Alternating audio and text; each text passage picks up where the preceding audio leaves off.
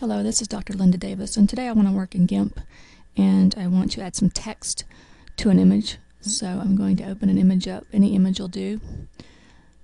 And this one's called Poodle Rock, as you can see where it gets its name from.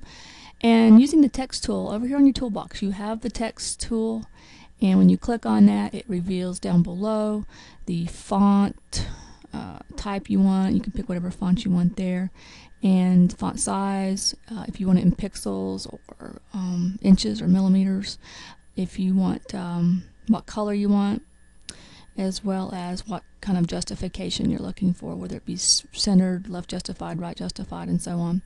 So let's just, when you click on your text tool, then you can take your mouse over to your image and just draw your little text box there, wherever you kind of want it to land. And what happens is the GIMP text editor dialog box pops up down here. So this is the box you're actually going to type your text into. And so let's just say, welcome to Poodle Rock! Exclamation point.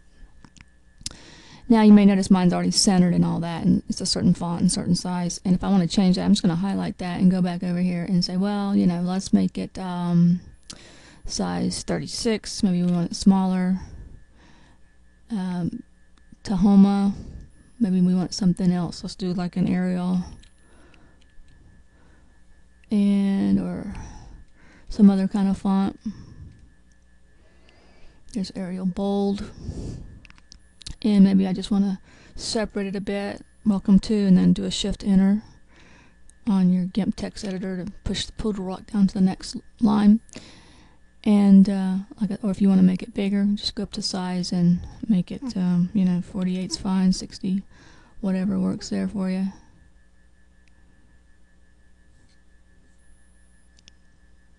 There we go. I forgot to highlight it. So you got to highlight it and then make your changes. For color, we have obviously all kinds of colors in here, but you can just pick whatever color you think might look good on there.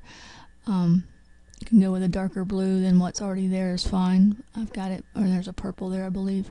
So you can make those changes, adjust as you need to.